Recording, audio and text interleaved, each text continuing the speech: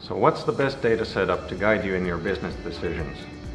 The key is to find a proper balance between the level of detail, the time you need to do the analysis, and a proper matching between data and qualitative analysis. In collecting data, your instinct might be to collect everything, but that's not always realistic. For gathering data from lots of different sources and combining them for easy use takes a lot of time. Remember, you don't have to create a setup for any situation. You only need to get actionable insights for yourself. Another thing you need to consider is the balance between automation and manual work.